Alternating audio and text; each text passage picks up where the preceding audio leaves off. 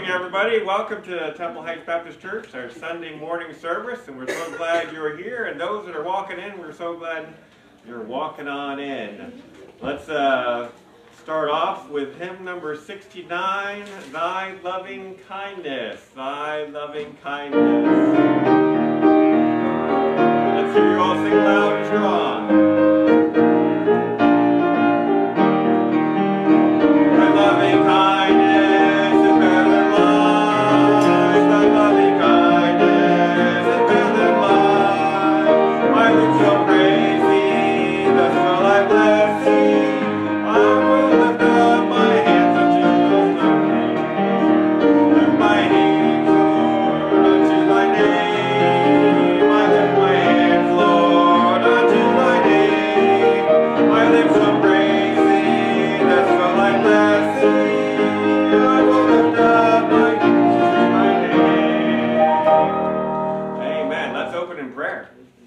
Dear Father, we just thank you for today. Lord, we praise you for the beautiful weather you provided for us. And Lord, we praise you for those who are here with us and those who are still on their way and those who are watching online, Lord. Lord, may you bless in a mighty way. Lord, may you lift Pastor Allen up. Lord, may you strengthen him. Lord, may you fill him with the Holy Spirit. Lord, may our hearts be attuned to your message, Lord. Lord, may you fill our church here with your Holy Spirit, Lord. We praise you. Lord, may you with us as we praise your name through song, Lord. In Jesus' name, amen. All right, 473. 473, Victory in Jesus.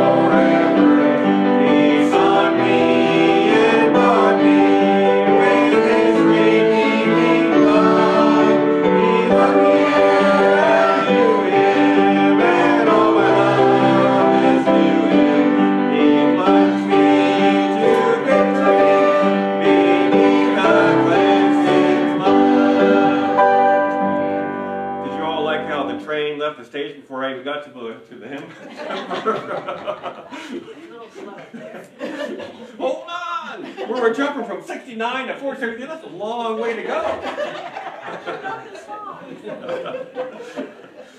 Don't you love this song here? And of course, Ed, he likes to, I don't know, when you're singing and you're looking at you further, notice who's doing the victory. It's not us. Look at that. The last part of it is, he plunged me to victory. It's not my choice. He plunged me beneath his cleansing flood. He already has the victory, and I got plunged into it. Another part of the verse, where was it? He brought me to victory. He brought me to victory. Isn't that amazing? The Lord is good. The Lord is good. All right. I'm going to go there first, and then I'll tell you where it is. 260. Oh, she already knows. Hymn number 267. 267. I'm not there. I'm here. Everyone there? 267.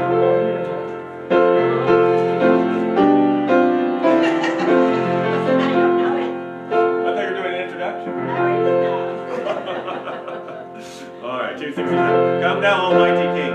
Come down, Almighty King. Help us thy name to sing. Help us to pray. Father, all glorious, over all victorious. Come and reign over us, ancient of days. Come down.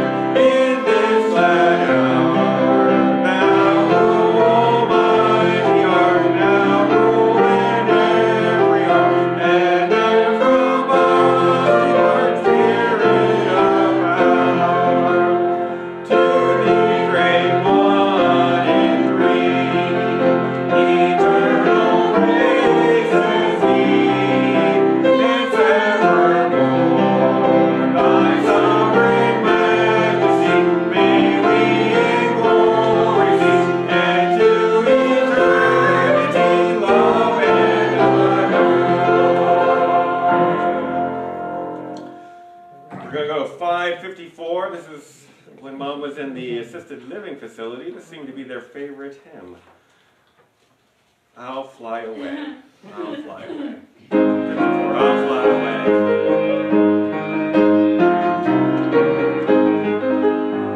Some black morning when this life is over, I'll fly away to a home one God's celestial shore.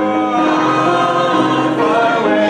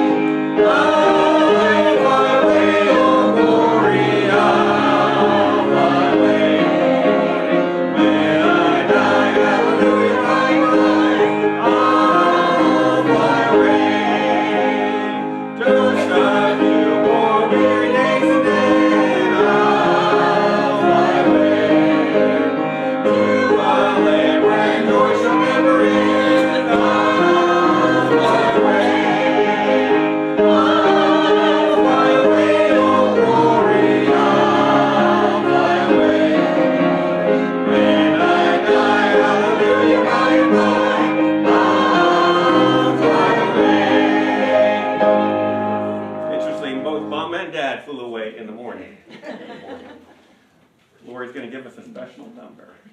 And I think I'm done for my portion.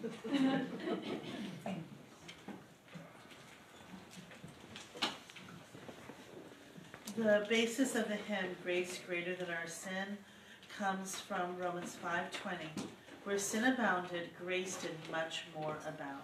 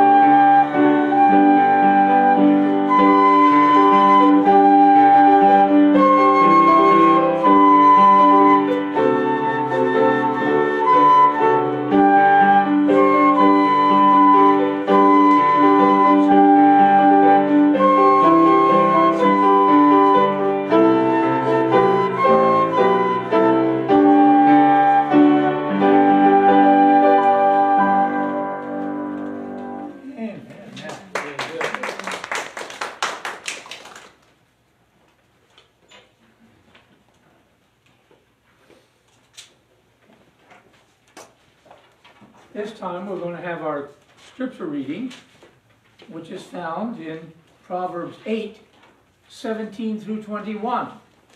Proverbs 8, 17 through 21. Would you all stand in reverence to God's word as we honor the Lord in his presence? Proverbs 8, 17 through 21. I love them that love me, and those that seek me early shall find me. Riches and honor are with me, yea, durable riches and righteousness. My fruit is better than gold, yea, than fine gold, and my revenue than choice silver. I lead in the way of righteousness, in the midst of the paths of judgment, that I may cause those that love me to inherit substance, and I will fill their treasures. Proverbs 8, 17 through 21.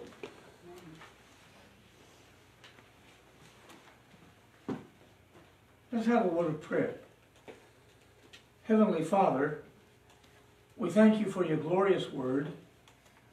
We know that it still does its work with the Holy Spirit. Deal in our hearts. Draw us closer to thee. In Jesus' name we pray. Amen. Thank you. You can be seated.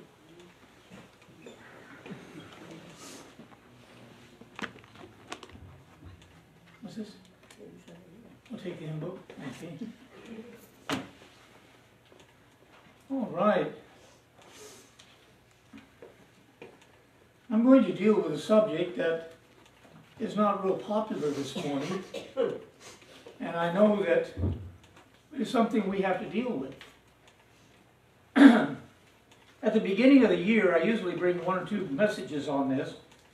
What the Bible says about our finances. How can I prevent falling off a fiscal cliff? Our economy in the United States right now is not well at all. In fact, it seems like it's getting worse. Everything is going up in prices. And my wife was telling me just this morning that a pound of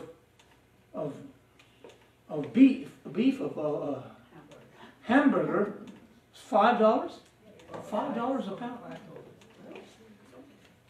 Things are going sky high. Pretty soon, we're all going to be on diet. Like it or not. Because we won't be able to buy all that we would like. But how can we prevent falling off a personal fiscal cliff?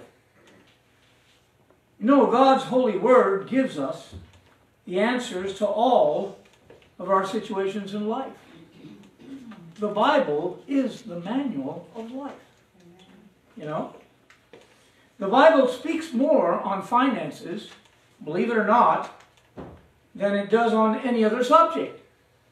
You might find that strange, but it does. And yet many Christians still try to determine their own financial solutions by leaning on their own understanding. I'm going to do it this way. I'm going to do it that way. But the answers to your financial situation right now, even through this escalation in prices, the answers to all your financial situations are in the Word of God. Amen. The Word of God has the answers for everything. I'd like to bring some solutions here, not mine, but the Bible solutions, of how we can stay solvent, even this erratic, teetottering situation in which the world is in. First of all, and foremost, we should always put God first. Amen. When I put God first, I mean give back to the Lord that which is rightfully belongs to Him anyway. Everything you have, did you know, belongs to God? God only asks us to give back 1/10. And yet people grumble about that, but would gladly pay 30% on a credit card. mean, you don't think twice about that. And God says in His Word, if we do what He says, He will honor us. I'd like you to look, first of all, in Proverbs. The majority of the verses that I'm bringing this morning are from the words of Proverbs. Proverbs chapter 3, verses 9 and 10. By the way, Proverbs are words of wisdom. Words of wisdom. That's what they are. Proverbs chapter 3, verses 9 and 10. It says, honor the Lord with thy substance, and with the first fruits of all thine increase. So shall thy barns be filled with plenty, and thy presses shall burst out with new wine. If you honor the Lord with all your substance, you say, what's your substance? Well, we don't live on farms the way we did back yonder, but we live in cities, and we earn salaries, and that's the substance God has given us. Say, well, I just live on Social Security. That's a substance too. Did you know that if you just live on Social Security, you need to tithe on your Social Security? Say, oh, Pastor, you're stepping on toes this morning. We need to put God first in everything. Listen, these are God's principles to stay solvent, even in a rickety situation in which we are. Honor the Lord. When we honor God and His Word, He will honor us. It says that very clearly. Those that do not tithe, there might be some here that still do not tithe. I challenge you, as your pastor, to take God at His Word this year. Amen. In the year 2022. Live by faith. Don't live by sight. Amen? Another principle that I've learned, I learned the hard way in my younger years. I didn't do this, but I do it now. Stay away from loans. Amen. Stay away from loans and having many accounts. Get rid of those accounts. Pay them off if you can. Try to pay as many of them off. The more accounts, the less accounts that you have, the more money you're going to have in your pocket. I guarantee it. The Bible tells us this very clearly. Also in Proverbs chapter 6, verses 1 and 2. Proverbs chapter 6, verses 1 and 2. My son, if thou be surety for thy friend, if thou hast stricken thy hand with a stranger, thou art snared with the words of thy mouth. Thou art taken with the words of thy mouth. Look what it says in verse 5. Deliver thyself as a roe from the hand of the hunter, and as a bird from the hand of the fowler. If you put your name on a loan, you're snared. Amen. They got you because they're going to be getting their interest. You see? And if you don't pay it on time, then you have penalties on top of that. How do you like that? And so we need to... I'm a little rickety here myself tonight today.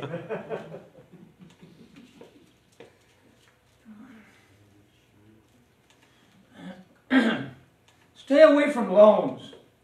Pay them off if you can. Look at chapter 11. Proverbs chapter 11, please. Verse 14 and 15. Proverbs chapter 11, 14 and 15. Where no counsel is, the people fail. But in the multitude of counselors, there is safety. I'm giving you some wise counsel this morning. Stay away from loans. If you can, I mean, stretch the dollars out as much as possible. Amen? Amen. I've learned to stretch Washington out until he screams. I really have. Washington screams in my hands. Look what it says here also in verse 15. He that is surety, or the surety means, I've looked it up in a dictionary, Old English, is to borrow. He that borrows from us for a stranger shall smart for it. And he that hateth suretyship is sure. If you hate borrowing, you're going to be safe. Right. Don't take loans as much as possible. You know, in Puerto Rico, they say, get this loan and consolidate all of the rest of your loans. Say, wow, that's a good idea. And you pay one price for all of the loans. Well, after a while, you say, hey, I've got a little extra money here. Well, maybe we can get another loan. And before long, you're in debt. You're back to where you were before. You know what I'm talking about. So stay away from it. Stay away from it. Number one, put God first. Learn how to tithe. In the year 2022, start off on the right foot. Honor God and He will honor you. Number two, stay away from loans. And if you have them, pay them off. Get rid of those things.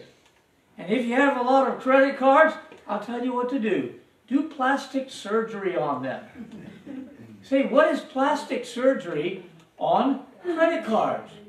You get yourself some scissors, you get the credit cards, and you break them up in pieces. I remember doing that with my wife that passed away. She didn't know about these principles. And any card that would come our way, she'd, oh, wow, I don't have to pay anything for 1 year. But after that year, what happens? Boom! They hit you. You know what I'm talking about. So stay away from loans. And then third thing, learn to save. Learn to save for times of emergency. Are we living in a time of emergency now? Yes, we are. If you had saved up in times past, you wouldn't be going through the rough times that you are right now. Because you would be above water. Amen? Learn to save for times of emergency. Have an emergency fund. I've learned I have an emergency fund, and I try not to get to it until I have to, until it's a real emergency. And so, for example, if all of a sudden you need to buy 4 new tires for your car, and your car will run its tires down sooner or later, and you don't have it in your budget right then and there for that month, but if you have an emergency fund, you can take care of it. Amen? And then you can build that emergency fund up again. So, have an emergency fund. And also, listen to this, have a retirement fund. Amen? Right. Have a retirement fund.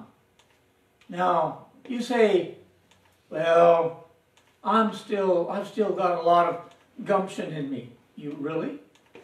I used to be a spring chicken. I'm not a spring chicken anymore. I think I still have a little spring. All right? But you lose the spring chicken. And you have to have a retirement fund. Learn from the ants, the Bible tells us. You say, that's all in Proverbs? Oh, yes. Look in Proverbs chapter 6. Proverbs chapter 6, please. Those little ants that are so bothersome in your backyard. and in your front yard. And sometimes they get into the house. Look what they do in Proverbs chapter 6 and verses 6 through 8. Look what it says here. Go to the ant, thou sluggard. You know, I look for that word sluggard. That's not a word that we use in our vernacular today. And you know what I'm going to tell you what it is? You lazy person. That's what the word sluggard means. People that are lazy don't save. They get it and they spend it. They get it and they spend it as fast as they get it. But you have to learn how to save. Go to the ant, thou sluggard. I'm not going to be popular after this message. Consider her ways and be wise, which having no guide, overseer, or ruler, provideth her meal in the summer, and gathereth her food in the harvest. So when the hard times come, they have food. We have to learn from the ant. Amen? Not only that, don't be a sluggard. Don't be lazy. But the Bible tells us very clearly in chapter 11. Let's go to chapter 11 again.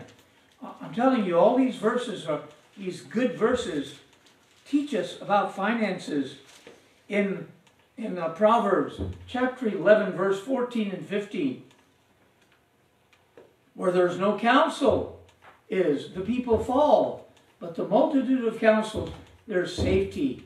He that is surety for a stranger shall smart for it, and he that hateth surety is sure. Stay away from borrowing and keep to your savings. Don't borrow from other people. And you know what? I've learned that when somebody comes to me, now I don't want you to do this, but I do this. Some people really come to me, and they don't come to me often and say, could you lend me a little money? What do you want? I've had some people say that. How much do you need? I just need so much. Really? I'll pay you back. And after a while I say, that's yours. I'll give it to you. You say, you do that? Because I know if I lend it to them and they have to pay me back, after a while, they'll hide from me. They try to get away from me. They try to avoid me. And I don't want that to happen. I want to keep our friendship. Amen? And keep our brothership. Now you say, well, I'm going to go borrow some money from the pastor. Listen, I'll do that if I really see there's a need. And if I have it and it's in my power, I'll give it to you. But I'll tell you one thing. I'm not a rich man, but I have a rich Father. Amen. And He supplies all my needs and some. And the Lord has seen me thus far up to now.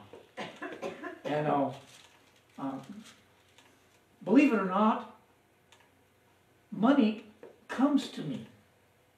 Say, how does that happen, Pastor? I have a church that I pastored in Puerto Rico for over 25 years. We started that church. I don't ask them to do this. They do it on their own. But 2 times a year, they send me a love offering. And it always comes when I need it the most. God takes care of His own. Amen. Amen? God takes care of His own. And you'll see that happens. That happens to you. God will take care of you. You'll have some money come back to you from maybe an account or something that they charged you more than what they were supposed to. Say, has that happened to you, Pastor? Yeah.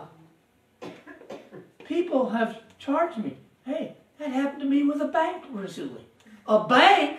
Boy, I almost fainted when I saw that the bank was giving me some money back. They gave me some money back. I said, what in the world? He says, we want to apologize. They sent me a real formal letter. We overcharged you. Because of that, we're giving you this money back. Hallelujah. Hey, God takes care of his own. Amen. And this is another one that I've learned through the years. And God has been good to me that I can do it. Practice generosity. Practice generosity. Did you know that generosity is a characteristic of love? Amen? Generosity is a characteristic of love. Give to the poor when you're able. When you see there's a real need and you're able to do something, do it. Do it. Not to make yourself, but do it for the honor and glory of the Lord. Amen? Do it as a testimony of God's provision. Don't trust in your riches. Tell you what, I'm not a rich person. Pastor, by the way, I don't know a whole lot of pastors that are rich. I don't know a whole lot of pastors that are rich. I'm not a rich pastor, but I'll tell you one thing. I've learned to trust in the Lord, and the more you trust in Him, the more God will give you for your needs. Amen? I want you to look at Proverbs 11 again. Proverbs 11 again. This time we're going to be looking in verses 24 through 26. Proverbs 11, 24 through 26. There is that scattereth, and yet increaseth. And there is that withholdeth more than is meet, but it tendeth to poverty. The liberal soul, or another way of saying that, the generous soul, shall be made fat. Hey, is that what the Bible says? Yes. The generous soul shall be made fat. In other words, you'll have more than enough. And he that watereth shall be watered also himself. God sees and takes account for everything. Amen? Amen. If it is in your power to help the needy person, and they are really in need, do so. Do what you can. God will bless you for that. I have another principle here that I've written down. Learn to work honestly. You know, my dad, he wasn't a Christian for the majority of his life, although he was brought up in a Christian environment. For some reason or other, he got away from Christendom. And he didn't live a wild life, he just didn't go to church. He didn't want anything to do with church. I guess he had a bad experience along the way. In the last 2 weeks of his life, he turned his life over to Christ with my mom. And but one thing I learned from my dad, he never taught me to go to church. In fact, I was the first person to really go to church regularly in my immediate family. I was the first person. And then I got my little brother, who I know he's watching. He started going to church. My little brothers got saved and baptized. And my mom came. And she started being faithful. And my dad, he was just hard and ornery. But 2 weeks before he died, he put his trust in the Lord Jesus Christ. But one thing I learned from my dad, although he wasn't a Christian, he was an honest person. And he was a hard-working person. And I remember my dad working so hard that his hands, you can know the hands of people that work out. He worked with his hands. There's nothing that my dad couldn't do with his hands. He learned on his own. He did carpentry, he did knew how to do plumbing work. He did masonry. Anything you can think of, my dad figured it out and he could do it. And that's how he was. He's just a hard-working man. And the word work is not a bad word. Young people today think, work? Oh, that's a bad word. Work is not a bad word. Work is a good word. And I'm going to tell you one thing. A lot of people nowadays, they try to get rich quick. They look at these schemes that they advertise, get rich quick schemes. They seem to be too good to be true. I'm going to tell you something. If something seems too good to be true, they usually are. They're getting you for your money. Amen? Stay away from those get-rich-quick schemes. Stay away from them. Amen? Go back to the word work. God blesses those that honestly work. Amen? Look at the word, Proverbs chapter 12. Proverbs chapter 12, verse 11 through 14. Proverbs 12, 11 through 14. He that tilleth his land shall be satisfied with bread, but he that followeth vain persons is void of understanding. The wicked desireth the net of evil men, but the root of the righteousness yieldeth fruit. The wicked is snared by the transgression of his lips, but the just shall come out of trouble. Verse 14. A man shall be satisfied with good by the fruit of his mouth, and the recompense of a man's hands shall be rendered unto him. In other words, if you work hard and you work honestly, you're going to reap the benefits of it also. Amen? Look at chapter 13 and verse 11. Chapter 13 and verse 11. Wealth gotten by vanity shall be diminished, but he that gathereth by labor shall increase. Amen. Nothing can take the place of hard, honest work. It's good to work. Amen? Get you a job. Get you a good job. Stay there. Don't jump around. I've seen people jump from job to job to job to job to job. You know what that tells me? Instability. Instability. We need some stability today. Amen? We need stability. Look at chapter 14 and verse 4. Chapter 14 and verse 4. Where no oxen are, the crib is clean, but much increase is by the strength of the ox. Verse 23 in the same chapter. In all labor there is profit, but in the talk of the lips tendereth only to penury. You know what that means? Penury means extreme poverty. I look the words up that I don't understand, so that I can understand the verse better. Amen? Amen. And it says here, in other words, from that verse I can get talk is cheap. Talk is cheap. And so, a lot of people, I remember say, oh, I've got this and this.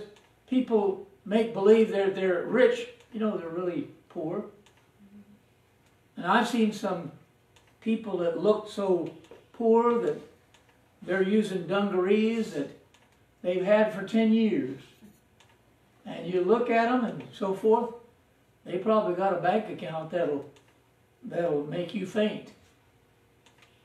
Why? Because they've labored at it. They've learned these principles, and God has blessed them. They have a home of their own, and it's paid off. How many of you would like to have your home paid off? That's a blessing in itself too, amen? Amen. That's a blessing in itself too. And let me tell you one more thing here. Do not try to be what you are not. Don't try to be something you're not. In other words, don't pretend that you're something that you're not. Look at chapter 13 and verse 7. Chapter 13 and verse 7. There is that maketh himself rich, yet hath nothing. And there is that maketh himself poor, yet hath great riches. Have you seen that? I remember in several occasions we had some people like that. And some people, usually the most poorest people in our church were usually the best givers. Amen. The poorest people of our church were the best givers. And those that had money, boy, they tried to give $1 and the dollar would stick to their hands. It wouldn't come off their hands when the offering plate went by. It just stuck to their hands. You couldn't get it off. There's a lot of people like that. Amen. And if they give $5, my goodness, they're going to faint. They're going to faint. And so, don't try to be what you're not. And the last thing here that I'd like to bring out, leave an inheritance, the Bible tells us, onto your children and onto your children's children, if possible. Amen. Leave an inheritance onto your children and onto your children's children. You know what the best inheritance you could leave for your kids? Pay for their education. Give them a head start on your education. If you can't pay for their whole education, at least give them a head start. Amen? In the right direction. Show them that you love them and you want them to be something in life, a good citizen, and worthwhile, and be a professional and in different fields and so forth. We need people like that. Parents that will encourage their kids. But you know what the best inheritance of all is? I'm going to show you that verse that tells us that we need to leave an inheritance to our children and our children's children. That's found in chapter 13 and verse 22. Proverbs 13:22. A good man leaveth an inheritance to his children's children, and the wealth of the sinner is laid up for the just.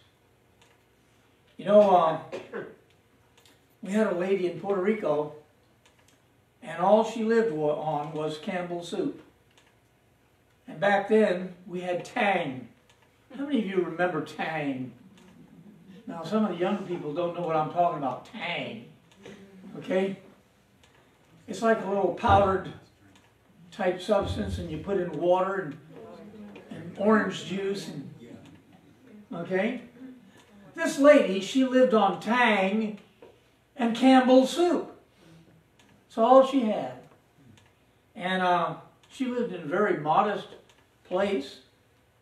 And my wife and I, we led her to the Lord. And we went by there. It was on our way to come to church. And so we offered to pick her up and bring her. She became very, very regular. And in fact, she loved the church. She loved the church to no end. But the time came, and one day they found her dead in her little house. I asked her on many occasions if she had any family. She says, no, they're all dead. They're gone. I said, wow. You don't have any family? What about nieces and nephews or cousins? Not that I know of. They're all dead. When she died, the government found out that she was loaded. She was drinking Tang and Campbell's soup all her life, and she was loaded. She could have beefsteak every now and then. If she liked Campbell's soup, that's fine. Have a beefsteak every now and then. do something else. Amen? But she was loaded. You know what happened? Since she didn't have a will, the government took it all. And I'm going to tell you this. Make a will, even though you have a little something. You don't have a whole lot, but whatever you have, make a will. If you don't, whatever you have in the bank, if it's not in a will, the IRS is going to take it. They're going to take it. That's how it is. The U.S. of A. I love my country, but I don't love them that much that I want to give all my inheritance to it. I want to give it to my family and my grandchildren and people that I love. You know what I want to do? I want to help some people in missions. Amen. And I'm going to leave part of my inheritance to go to missions around the world, to buy properties so that people can put churches and things like that. You say, Pastor, you're crazy. I'm crazy for Jesus. That's what I'm crazy for. Because I want the gospel to be spread.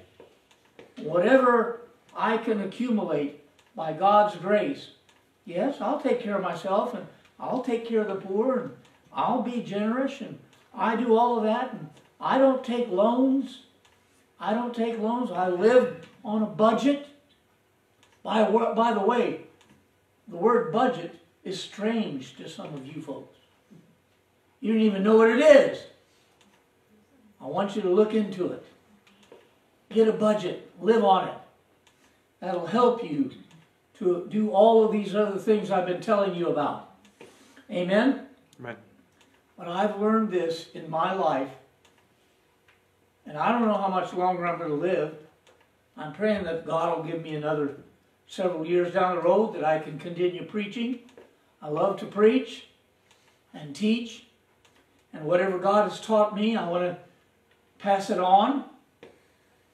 But the greatest inheritance that you can give is to teach your children and children's children to honor, to reverence, and to worship God.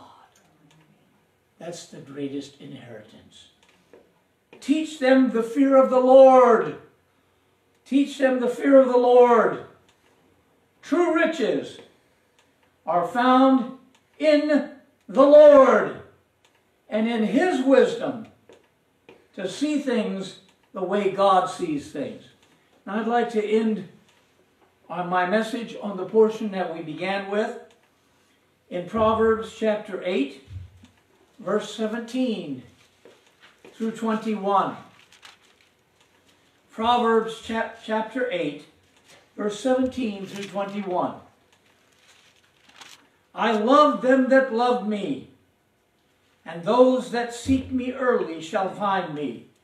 If you look at the beginning of the chapter, in verse 1, it says, doth not wisdom cry? Wisdom is speaking in this chapter. What is wisdom? Have you ever thought of what is wisdom? Wisdom is to see things the way God sees things. Amen? Amen. Wow, if that's it, then I want wisdom. I want the wisdom of God. He says, I love them that love me, and those that seek me early shall find me. Riches and honor are with me, yea, durable riches and righteousness. My fruit is better than gold, yea, than fine gold, and my revenue than choice silver. I lead in the way of righteousness, and in the midst of the paths of judgment, that I may cause those that love me to inherit substance, and I will fill their treasures. If we seek God's wisdom, and we begin to see things the way God sees things. We begin to put into practice what God teaches us. He says here, I will cause those that love me, the wisdom of God, to inherit substance. What's that mean? You're going to have all you need in this world. You're going to have all you ever needed and some. And I will fill their treasures. I'm telling you a secret here. If we do things God's way, God will keep you in the midst of this world that's rickety right now. Financially speaking, you, myself, we can be solvent by God's wisdom. Let's bow our heads in prayer. Oh, Heavenly Father, I thank you for the opportunity of bringing this second Sunday message in the month of January, this year 2022. You've spoken to our hearts. You've spoken to my heart again that I need to keep you first and foremost in everything that I do. Lord, I want to be generous. Lord, I want to utilize what you've given me with wisdom. Help me, Lord, to give to the needy. Help me, Lord, to help those that need help.